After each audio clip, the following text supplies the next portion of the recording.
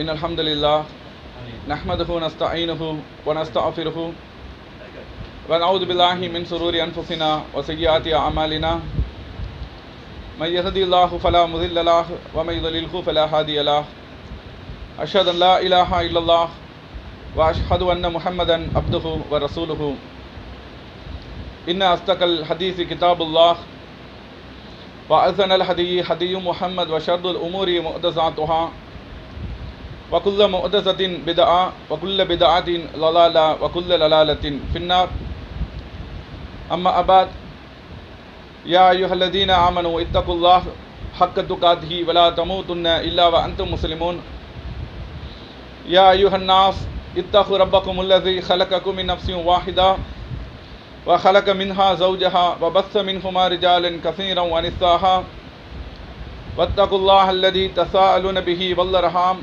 إن الله كان عليكم رقيبا يا أيها الذين آمنوا اتقوا الله وقولوا قولا سديدا يصلح لكم أعمالكم ويغفر لكم ذنوبكم ومن يطع الله ورسوله فقد فاز فوزا عظيما. கண்ணியத்திற்கும் பெருமதிப்பிற்கும் உரிய எல்லாம் அல்ல அல்லாஹு ஜல்லஷானு தஆலாவின் நல்லடியார்களே, அல்லாஹுடைய பேரருளால் ரமலான் மாதத்தினுடைய இறுதி நாட்களில் அதனுடைய கடைசி ஜும்மா நாளிலே நாம் எல்லாம் இங்கே ஒன்று குழுமி இருக்குகின்றோம். அல்லாஹு ரப்புல் ஆலமீன் தன்னை குறித்து அடியார்கள் கேட்கும் பொழுது அல்லாஹுடைய தூதரிடத்தில் தன்னை பற்றி அல்லாஹ் அறிமுகம் செய்ய சொல்லுகிறான். வஐதாச அலக இபாதி அன்னி, என்னை குறித்து எனது அடியார்கள் கேட்டால் ஃப இன்னி கரீபு, நான் உங்களுக்கு ரொம்ப சமீபமாக அருகில் இருக்கிறேன். உஜீபு தஅவத தாஇ இதா தஆன், அடியார்கள் செய்யக்கூடிய பிரார்த்தனைகளுக்கு நான் பதிலளிக்கிறேன். ஃபல் யஸ்தஜீபூலி, அவர்கள் என்னையே பிரார்த்தனை செய்யட்டும் என்று அல்லாஹ் ரப்புல் ஆலமீன் திருக்குரானிலே சொல்லி காட்டுகின்றான். அதாவது அல்லாஹ் அடியார்களுக்கு ரொம்ப நெருக்கமாக இருக்கிறான். ஏன்னா பல வசனங்களில் அல்லாஹ் தன்னை பற்றி சொல்லும் பொழுது அர் ரஹ்மான் அலல் அர்ஷிஸ்தவா, அளவற்ற அருளாளன் அரிசின் மீது அமர்ந்தான், 7 வானங்களை கடந்து தொலை தூரத்திலே இருக்கிறான், அதனால் அல்லாஹை நாம் நெருங்க முடியாது, அல்லாஹ்விடத்தில் பிரார்த்திக்க முடியாது என்று வேறு ஒரு வழியை அடியார்கள் தேடக்கூடாது என்று சொல்லி அல்லாஹ் கூடுதலாக இந்த வசனத்தை தெளிவுபடுத்துகிறான். ஃப இன்னி கரீபு, நான் ரொம்ப அருகாமையில் இருக்கிறேன். அருகாமைண்டா என்ன அர்த்தத்தில் அல்லாஹ் சொல்கிறான்? உஜீபு தஅவத தாஇ இதா தஆன், அடியார்கள் செய்யக்கூடிய பிரார்த்தனைகளை நான் செவியேற்கிறேன், அடியாருடைய பிரார்த்தனைகளுக்கு நான் பதிலளிக்கிறேன். ஃபல் யஸ்தஜீபுலி, அவர்கள் என்னையே பிரார்த்தனை செய்யட்டும் என்று அல்லாஹ் ரப்புல் ஆலமீன் திருக்குரானிலே சொல்லி காட்டுகிறான். இந்த துவாவை பற்றி, பிரார்த்தனை குறித்து அல்லாஹுடைய தூதர் சொல்கிறார்கள், அத்துவாவு ஹுவல் இபாதா, துவா பிரார்த்தனை என்பது ஒரு வணக்கம் என்று அல்லாஹுடைய தூதர் நமக்கு சொல்லி காட்டுகிறார்கள். ஒவ்வொரு நாளும் தொழக்கூடிய நம்மளுடைய தொழுகைகளில் சூரத்துல் ஃபாத்திஹா என்ற அத்தியாயத்தை கட்டாயமாக நாம் ஓதி வருகிறோம். சூரத்துல் ஃபாத்திஹா இல்லை என்றால் தொழுகை இல்லை என்று அல்லாஹுடைய தூதர் சொல்லி காட்டுகிறார்கள். அந்த சூரத்துல் ஃபாத்திஹாவை ஓதுவதின் மூலமாக ஒவ்வொரு அடியாரும் நாம் தினசரி சொல்லி கொண்டிருக்கக்கூடிய ஒரு உறுதிமொழி என்னென்னு கேட்டால், ஈயாக்க நாபுது, யா அல்லாஹ் உன்னையே நாங்கள் வணங்குகிறோம், வையாக்க நஸ்தஈன், உன்னிடமே நாங்கள் உதவியும் தேடுகிறோம் என்பதை மீண்டும் மீண்டும் நாம் அல்லாஹ்விடத்தில் திரும்ப திரும்ப நாம் சொல்லிக்கொண்டே இருக்கிறோம். அப்படி வணக்கத்தை அல்லாஹ் உன்னதான் வணங்குகிறோம் என்று சொல்லிவிட்டு அல்லாஹுடைய தூதர் சொன்ன இந்த பிரார்த்தனை என்ற இந்த வணக்கத்தை அடியார்கள் இன்றைக்கு அல்லாஹ்வை விடுத்து வேறு மக்களிடத்தில் கேட்கக்கூடிய சூழலை இன்றைக்கு பார்க்கிறோம். முஸ்லிம்களாக இருக்கிறார்கள், நாகுராரே என்று அழைக்கிறார்கள், முஹைதீனே என்று அழைக்கிறார்கள். முஹைதீன் என்றால் யார்? நாகூர் என்றால் யார்?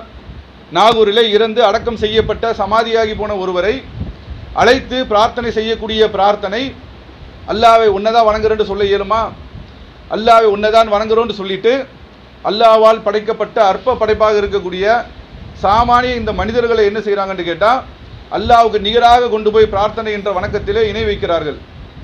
பல பேர் இன்றைக்கு தங்களுடைய பிரார்த்தனைகளில் வழிமார்களிடத்தில் இன்றைக்கு பிரார்த்தனை செய்து கொண்டிருக்கிறார்கள். அவ்வளவு பகிரங்கமான இந்த இணை வைப்பை ஒழிப்பதற்குத்தான் அல்லாஹ்வுடைய தூதர் வந்தார்கள். அல்லாஹ்வுடைய தூதர் தூதுத்துவத்தை இந்த மக்களுக்கு மத்தியிலே சொல்ல ஆரம்பித்த கட்டம், அல்லாஹ்வை அந்த மக்களுக்கு அறிமுகப்படுத்த வரல. அல்லாஹ் என்றால் அந்த சமுதாயத்தில் ஏற்கனவே அறிந்துதான் வைத்திருந்தார்கள். அல்லாஹ் என்பது அந்த சமூகத்திற்கு நன்றாகவே தெரியும். அல்லாஹ்விடத்தில் தங்களுடைய பிரார்த்தனையை, கோரிக்கையை அந்த மக்கத்து காஃபிர்கள் வைத்தார்கள். இன்னும் சொல்வதாக இருந்தால், அல்லாஹ் ரப்புல் ஆலமீன் திருக்குர்ஆனிலே மக்கத்து காஃபிர்களை குறித்து அல்லாஹ் பேசுகிறான். அடியாரிடத்தில் நீங்கள் போய் கேளுங்கள், வானங்களை படைத்தது யார் என்று நீங்கள் கேட்டால் அந்த மக்கத்து காஃபிர்கள் சொல்லுவார்களாம், அல்லாஹ் தான் படைத்தான் என்று சொல்லுவார்களாம். இந்த பூமியை படைத்தது யார் என்று கேட்டால் அவர்கள் சொல்லுவார்கள், அல்லாஹ் தான் இதை படைத்தான் என்று சொல்வார்கள். அதை சொல்லிவிட்டு தான் அல்லாஹ் இருக்கிறான், அல்லாஹ்விடத்தில் தான் பிரார்த்தனை நாங்கள் செய்வோம். ஆனால் சின்ன சின்ன எங்களுடைய தேவைகளுக்காக பிரார்த்தனைகளுக்காக நாங்கள் அல்லாஹ்விடத்தில் போகாமல் லாத் என்ற இந்த வணக்கத்தில் நாங்கள் செய்கிறோம், உசா என்ற தெய்வத்தில் நாங்கள் கேட்கிறோம், இப்ராஹிம் என்ற இறை தூதரிடத்தை நாங்கள் கேட்கிறோம், இஸ்மாயில் என்ற இறை தூதரிடத்தை நாங்கள் கேட்கிறோம் என்று சொன்ன அந்த கொள்கையை உடைப்பதற்கு தான் அல்லாஹ்வுடைய தூதர் வந்தார்கள். அல்லாஹ்வை வணங்கி கொண்டு இருந்த அந்த சமுதாயம் அல்லாஹ்வோடு சேர்த்து நபிமார்களை அழைக்கும் பொழுது தான் அந்த இணை வைப்பு கொள்கையை உடைப்பதற்கு அல்லாஹ்வுடைய தூதர் வந்தார்கள். மக்கா வெற்றியின் போது அல்லாஹ்வுடைய தூதர் காபத்துல்லாவுக்குள்ளே இருந்த இப்ராஹிம் அலைஹிஸ்ஸலாம் என்று இவர்கள் வடிவமைத்து வைத்த சிலையை தூக்கி போட்டு உடைத்தார்கள் அல்லாஹ்வுடைய தூதர். இஸ்மாயில் அலைஹிஸ்ஸலாமுடைய சிலையை தூக்கி போட்டு உடைத்தார்கள் அல்லாஹ்வுடைய தூதர்.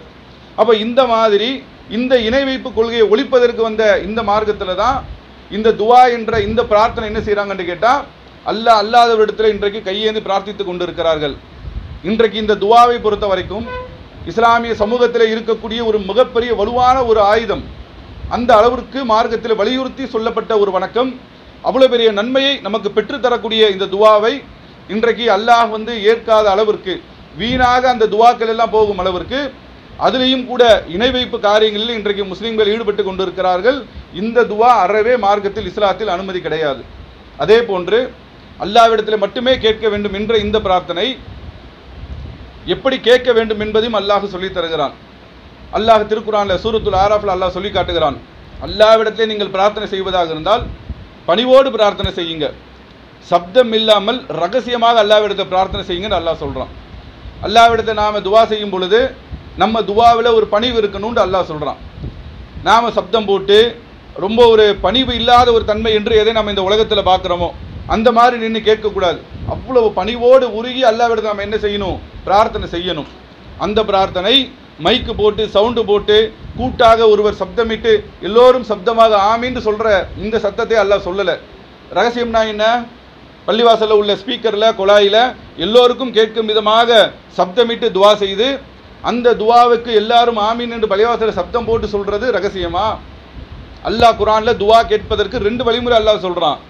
சூரத்துல் ஆராஃபினுடைய 55வது வசனம், ஒன்று சப்தம் இல்லாமல் ரகசியமாக இருக்கணும், இன்னொன்று பணிவாக அல்லாஹ்விடத்தில் நாம் துவா செய்ய வேண்டும் என்று அல்லாஹ் சொல்லுகிறான். இதற்கும் மாற்றமாகத்தான் என்ன செஞ்சுக்கிட்டு இருக்கிறாங்க, இன்றைக்கு இந்த துவாவை பயன்படுத்தி கொண்டு இருக்கிறார்கள். இப்படி செஞ்சால் அல்லாஹ் எப்படி ஏற்றுக்குருவான்? நாம் செய்கிற துவா அல்லாஹ் ஏற்றுக்கொள்ளணும், நாம் செய்கிற துவா அல்லாஹ் நமக்கு பதிலளிக்கணும். அப்போ அல்லாஹ் பதிலளிக்கக்கூடியவன் எப்படி நம்மை கேட்க சொல்லுகிறானோ அப்படி இன்றைக்கு துவா கேட்கக்கூடிய வழக்கம் சமூகத்தில் பெரும்பாலும் கிடையாது. அல்லாஹ்வுடைய தூதர் சொல்லுகிறார்கள், அடியாருடைய துவாவை அல்லாஹ் அங்கீகரிக்க வேண்டுமானால் அதற்கு ஒரு செய்தியில் சொல்லி காட்டுகிறார்கள். ஒரு அடியான் நீண்ட தூர ஒரு பயணம் செஞ்சு வர்றான். அந்த நீண்ட தூரம் அவன் பயணம் செஞ்சு வரும் பொழுது அவனுடைய ஆடையில எல்லாம் புழுதி படிந்திருக்கிறது. அவன் அவ்வளோ கடுமையான ஒரு பயண நேரத்தில் அல்லாஹ்விடத்தில் கையேந்தி பிரார்த்தனை செய்கிறான், யா அல்லாஹ் யா அல்லாஹ் என்று என்னை அழைக்கிறான்.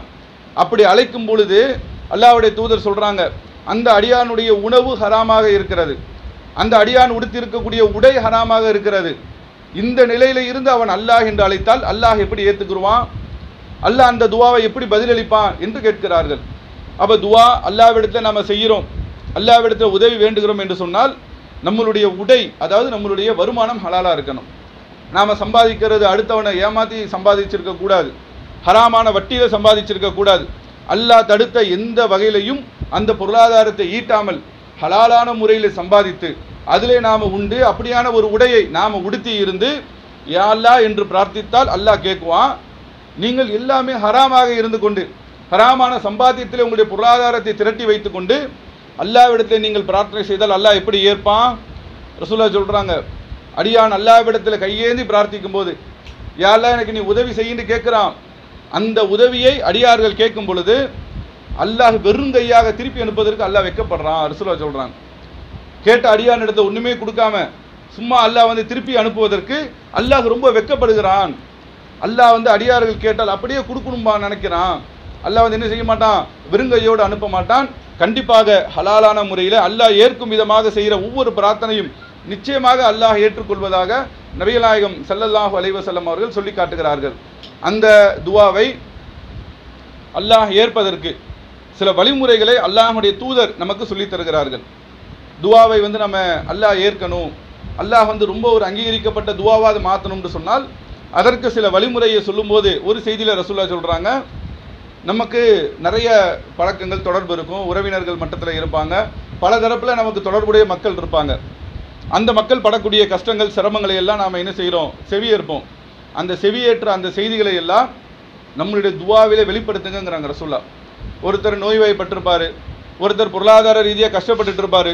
இப்படியான ஒரு செய்தியை கேட்கும் பொழுது துவாவில் உங்களுக்கு மட்டுமே நீங்கள் கேட்டுக்கிறாதீங்க, யா அல்லாஹ் எனக்கு எல்லா விதமான தேவைகளையும் என்று கேட்காம, நீங்கள் யாருடைய கஷ்டத்தை நீங்கள் செவிமடுத்தீர்களோ அந்த செவிமடுத்த அந்த அடியானுடைய கஷ்டத்தையும் நீங்கள் உள்ளத்திலே அந்த நேரத்தை நினைவுபடுத்தி அந்த அடியாருக்காக நீங்கள் துவா செய்தால் அல்லாஹ் என்ன செய்கிறான்னு கேட்டால் தன் புறத்திலிருந்து ஒரு மலக்குமாறே அல்லாஹ் நம்ம இடத்துல அனுப்புகிறான். அவர் நமக்கு அருகாமையிலே அமர்ந்து கொள்கிறார். அமர்ந்து கொண்டு நாம் செய்கிற துவா மறைவாக அல்லாஹ்விடத்தில் நம்மளுடைய சகோதர சகோதரிகளுக்காக வேண்டி வேறு மக்களுக்காக வேண்டி நாம் துவா செய்யும் பொழுது மலக்குமார்கள் அருகிலிருந்து சொல்வார்களாம், யா அல்லாஹ் இந்த அடியானுடைய பிரார்த்தனையை ஏற்றுக்கொள், யா அல்லாஹ் இந்த அடியானுடைய இந்த பிரார்த்தனையை ஏற்றுக்கொள் என்று ஆமீன் என்று அந்த மலக்குமார்கள் சொல்வார்களாம்.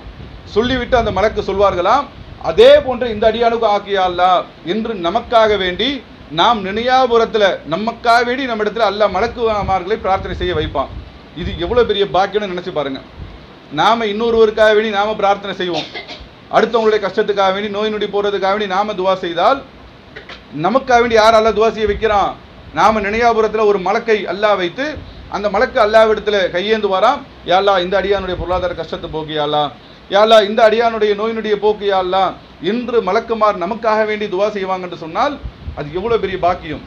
துவா என்று சொன்னால் அது அவ்வளோ உளப்பூர்வமாக அந்த அளவிற்கு நமக்கு நன்மை பெற்றுத்தரக்கூடிய ஒரு காரியம் என்று அல்லாஹ்வுடைய தூதர் இந்த செய்தியை சொல்லி காட்டுகிறார்கள். அடுத்து ரசூலுல்லாஹ் சொல்கிறாங்க, அதே மாதிரி நீங்கள் துவா கேட்பதாக இருந்தால் அல்லாஹ்வுக்கு விருப்பமான சில நேரங்கள் என்று இருக்கிறது.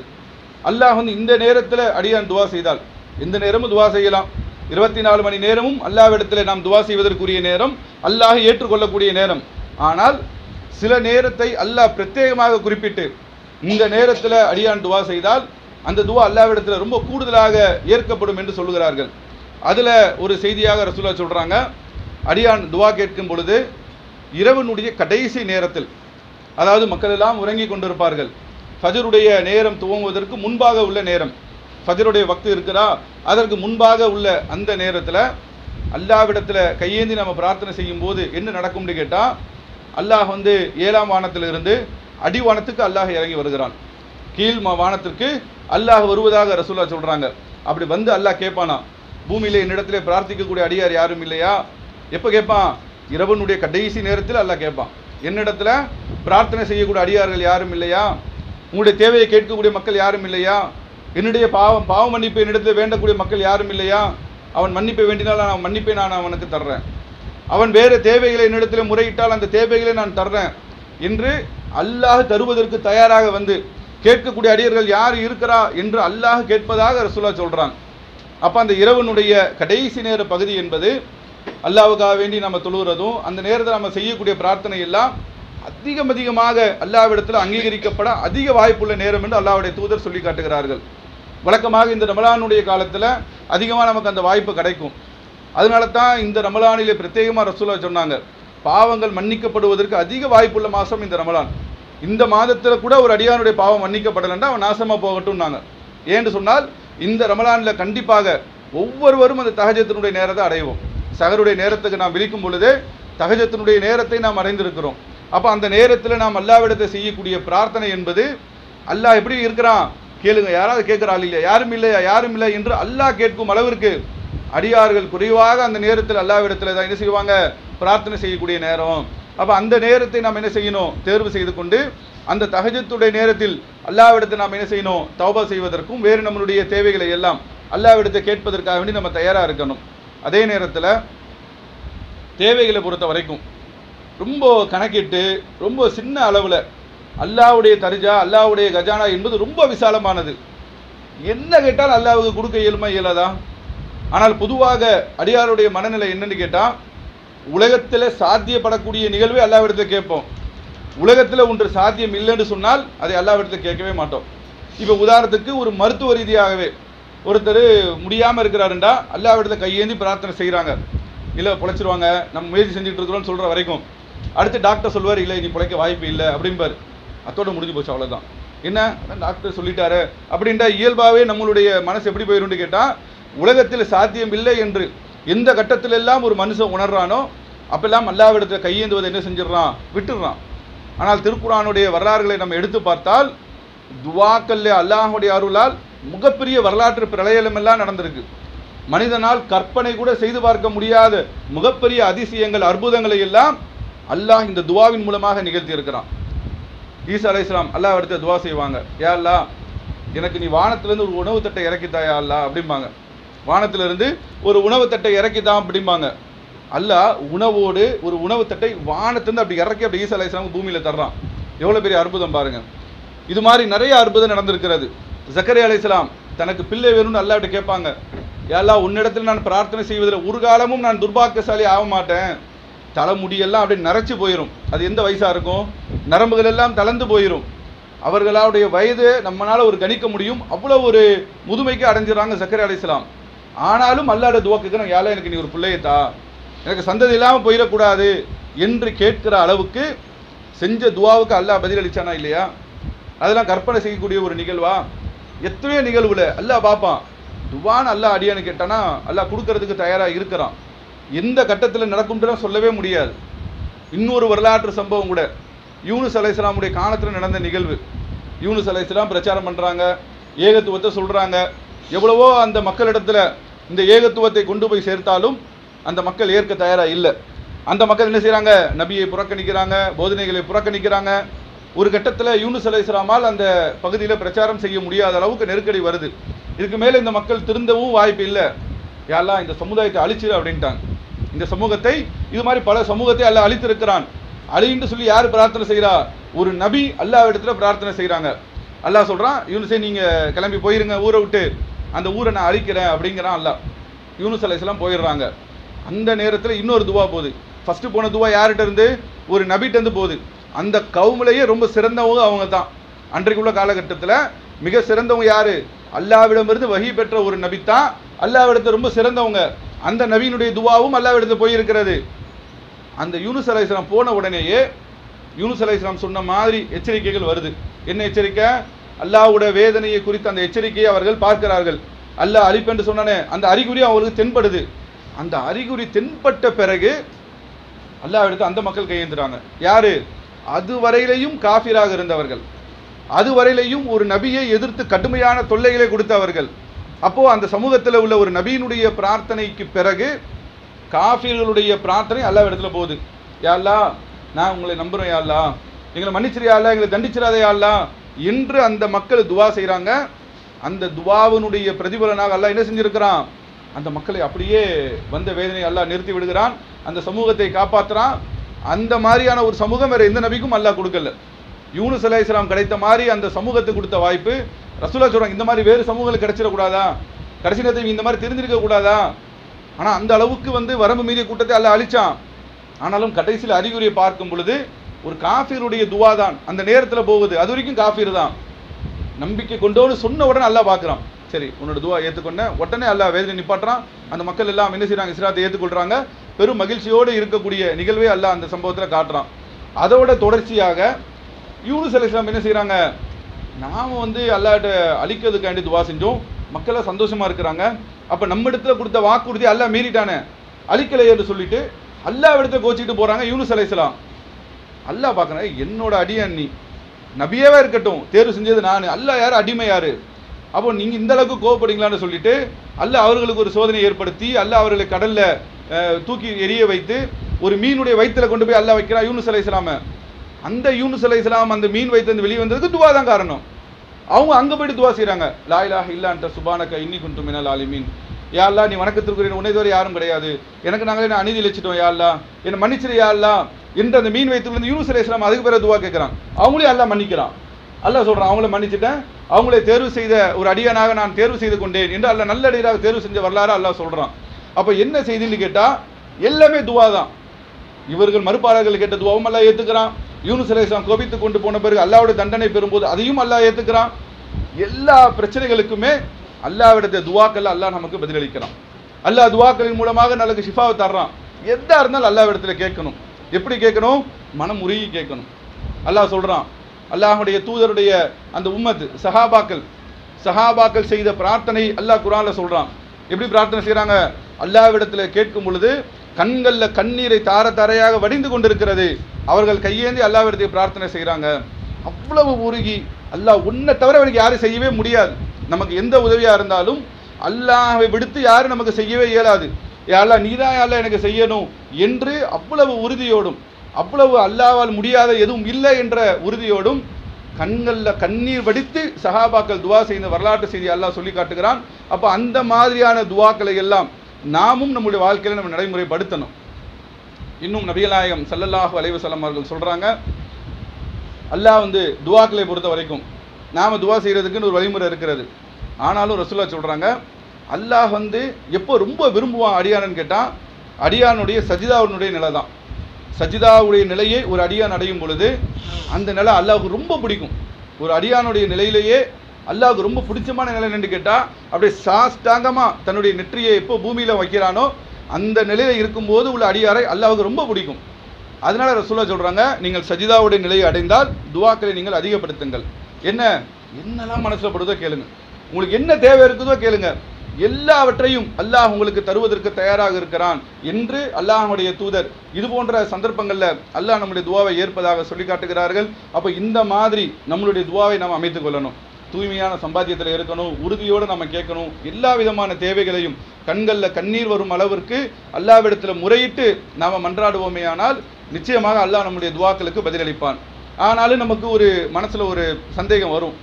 நாம துவா செஞ்சு சிலது நடக்காம போயிருக்குது. நாம நிறைய துவாக்கள் கேட்டிருக்கிறோம், எல்லா துவாவும் நடந்திருக்குதா? ஹலாலான முறையில் அல்லாஹ்வுடைய தூதர் சொன்ன வழிமுறையில் நாம கேட்கக்கூடிய துவா எல்லாமே ஏற்கப்பட்டு எல்லாமே நடைமுறைக்கு வந்திருக்குதா அப்படின்னு கேட்டால் வராமலும் போயிருக்கும். அது குறித்தும் அல்லாஹ்வுடைய தூதர் சொல்றாங்க, இந்த வழிமுறை எது ரசூலுல்லாஹ்வுடைய சுன்னாவில் இருக்குதோ இந்த வழிமுறையில் நாம கரெக்டா நம்மளுடைய துவாவை அமைத்து கொண்ட பிறகு அல்லாஹ் என்ன செய்வான்னு கேட்டா அந்த துவாவை 3 வழியில பதிலளிப்பதாக ரசூலுல்லாஹ் சொல்றாங்க. நாம துவா செய்வோம், அந்த துவா என்ன தேவையா இருக்கும்? உலகத்தில் உள்ள ஏதாயினும் ஒரு தேவையா இருக்கலாம். அந்த தேவை அல்லாஹ் என்ன செய்வான்னு கேட்டா அடியானுக்கு நன்மையாக இருக்குமானால் அவனுக்கு அப்படியே அந்த கேட்ட துவாவுக்கு பதிலளித்து அதை அப்படியே உலகத்தில் அல்லாஹ் என்ன செஞ்சிருவான்? நிறைவேற்றி கொடுத்துருவான். இதுவும் ஒரு வழியில அல்லாஹ் செய்கிறான். இன்னொன்று என்னன்னு கேட்டா நாம துவா செய்கிறோம், நம்ம ஒரு நன்மைக்காக வேண்டி துவா செய்வோம். அல்லாஹ் பார்ப்பான், இவனுடைய துவா இந்த நன்மைக்காக வேண்டி கேட்குறான், ஆனால் இவனுக்கு இதை விட பெருசாக கேடு ஒன்று வர மாதிரி இருக்குது, பெரிய ஒரு பாதிப்பு இருக்குது. அந்த துவாவுக்கு அல்லாஹ் என்ன செஞ்சிருவான்னு கேட்டால் பதிலாக கேட்ட நம்ம நன்மையை கொடுக்காம நமக்கு தெரியாது நாளைக்கு நமக்கு என்ன தீங்கு வரப்போது நமக்கு தெரியாது, வரப்போகிற தீங்கை அல்லாஹ் என்ன செஞ்சிருவான்னு கேட்டால் நம்மை விட்டு அல்லாஹ் தடுத்துருவான். ரசூலுல்லாஹ் சொல்கிறாங்க, நீங்கள் இது வரல நினச்சிக்கிட்டு இருப்பீங்க, ஆனால் இது அல்லாமல் வேறு நமக்கு வர வேண்டிய தீமை அல்லாஹ் என்ன செய்கிறான்னு கேட்டால் நாம் செய்த துவாவின் மூலமாக அல்லாஹ் தடுத்துடுறான் அப்படின்னு சொல்கிறாங்க. சொல்லிட்டு 3வதாக அல்லாஹ் சொல்கிறான், ரசூலுல்லாஹ் சொல்கிறாங்க, நாம் செய்கிற துவாவுக்கு அல்லாஹ்ட்ட நம்ம கேட்போம், தினசரி கேட்போம், ஒவ்வொரு தொழிலையும் கேட்டுக்கிட்டே இருப்போம், நினைக்கும் போதெல்லாம் துவா கேட்குறோம். அந்த துவாவை அல்லாஹ் இந்த உலகத்திலே நமக்கு தரவில்லையானால் அதை அல்லாஹ் என்ன செய்வான்? இல்லை அடியானுடைய அமல்கள் கம்மியாக இருக்குது, இவன் நாளைக்கு மறுமையில் சொர்க்கம் போகிறதுக்கு சிரமமாக இருக்கும், அதனால் அந்த துவாவுக்கு கண்டிப்பாக நன்மை உண்டு, கூலி உண்டு. ரசூலுல்லாஹ் சொல்கிறாங்க, அந்த துவாவுடைய பிரதிபலனுடைய நன்மை அல்லாஹ் என்ன செய்வான்னு கேட்டால் உலகத்தில் தராமல் அவனுக்கு மறுமையினுடைய சேமிப்பாக அல்லாஹ் ஆக்கிடுவான். மறுமையில் அல்லாஹ் தருவான். எப்படி தருவான்? நீ செஞ்ச இந்த துவாக்குடைய நன்மை இந்தா அப்படின்னு அல்லாஹ் தந்துருவான் அப்படின்னு ரசூலுல்லாஹ் இந்த 3 வகையில் ஏதேனும் ஒரு வழியில் 100க்கு 100% உங்களுடைய துவா பதிலளிக்கப்படுங்கிறாங்க ரசூலுல்லாஹ். நாம் செய்கிற துவா ஒன்று உலகத்தில் கேட்டது கிடைக்கும், அப்படி இல்லைன்னு சொன்னால் ஏதேனும் நமக்கு நினையாபுரத்தில் வர தீங்கு நமக்கு தடுக்கப்பட்டுரும். 3வது வழிமுறை என்னன்னு கேட்டால் மறுமையில் சேமிப்பாக அல்லாஹ் நாளைக்கு தருவான் அப்படிங்கிறாங்க. சொன்ன உடனே சஹாபாக்கெல்லாம் சொல்கிறாங்க, அப்படியானால் எங்களுடைய துவாவை நாங்கள் நிறைய அதிகப்படுத்துவோம், எங்களுடைய பிரார்த்தனை நாங்கள் அதிகப்படுத்தி கொண்டே இருப்போம். நாங்கள் அல்லாஹ்வுடைய தூதர் சொல்கிறாங்க, அல்லாஹ் உங்களுக்கு நிறைய கொடுத்து கொண்டே இருப்பான். நீங்கள் எந்த அளவுக்கு துவாவை அதிகப்படுத்திக்கிட்டே இருக்கிறீங்களோ அந்த அளவுக்கு அதிகமாக அல்லாஹ் உங்களுக்கு கொடுத்து கொண்டே இருப்பான் என்று நபிகள் நாயகம் ஸல்லல்லாஹு அலைஹி வஸல்லம் அவர்கள் சொல்லி காட்டுகிறார்கள். அதனால் நம்மிடத்தில் உள்ள மிகப்பெரிய வலுவான ஆயுதமாக இருக்கக்கூடிய இந்த துவா என்ற இந்த ஆயுதத்தை சரியான முறையிலே முஸ்லிம் சமுதாயம் பயன்படுத்துமையானால் நிச்சயமாக அதனுடைய நன்மையை முழுமையாக நம்மால் அடைய முடியும். அல்லாஹ் ரப்பல் ஆலமீன் இந்த பிரார்த்தனையின் மூலமாக அதனுடைய நன்மைகளை முழுமையாக பெறக்கூடிய நல்ல மக்களாக அல்லாஹ் ரப்பல் ஆலமீன் நம் அனைவரையும் ஆக்கி அருள் புரிவானாக. வாஹிரு தஅவானா அல்ஹம்துலில்லாஹி ரப்பில் ஆலமீன். கண்ணியத்திற்குரிய எல்லாம் அல்ல அல்லாஹ்வின் நல்லடியார்களே, ரமலான் மாதத்தினுடைய இறுதி கட்டத்தை நாம் இன்றைக்கு அடைந்திருக்கிறோம். இந்த ரமலானுடைய மாத நோன்பு 1-2 நாட்களோ இருக்கிறது. இந்த நோன்புடைய காலத்திற்கு பிறகு அல்லாஹ்வுடைய தூதர் சொல்கிறாங்க, இந்த ரமலானுடைய மாத நோன்பை நோற்று அதை தொடர்ந்து அடுத்து ஷவ்வால் மாதத்தில் யார் 6 நாட்கள் நோன்பு நோக்கிறார்களோ அவர்கள் இந்த வருடம் முழுவதும் நோன்பு நோற்ற ஒரு நன்மையை தருவதாக அல்லாஹ்வுடைய தூதர் நமக்கு ஒரு நற்செய்தியை சொல்லி காட்டுகிறார்கள். அப்போ நாம் இந்த ரமலானுடைய நோன்புக்கு பிறகு சுன்னத்தாக ஷவ்வாலுடைய மாதத்தை அடைந்த பிறகு, அந்த ஷவ்வால் 2ல் இருந்துன்னு இல்லை, ஷவ்வால் மாதம் முழுவதுமே அந்த மாதத்திற்குள்ளாக 6 நோன்பை சுன்னத்தான நோன்பை நாம் வைத்து விட்டோமேயானால் வருடம் முழுவதும் ஒரு நோன்பு நோற்ற நன்மையை நமக்கு தருவதாக அல்லாஹ்வுடைய தூதர் நமக்கு நற்செய்தி சொல்கிறார்கள். அப்போ அந்த வருடம் முழுவதும் நோன்பு நோற்ற நன்மையை நாம் அடைவதற்கு உண்டான முயற்சியை மேற்கொள்ளக்கூடிய நல்ல மக்களாக அல்லாஹ் ரப்பல் ஆலமீன் நம் அனைவரையும் ஆக்கி அருள் புரிவானாக. வாஹிரு தாவானா அல்ஹம்துலில்லாஹி ரப்பில் ஆலமீன். அஸ்ஸலாமு அலைக்கும் வரஹ்மத்துல்லாஹி வபரகாத்துஹு. லைக் பண்ணுங்க, ஷேர் பண்ணுங்க.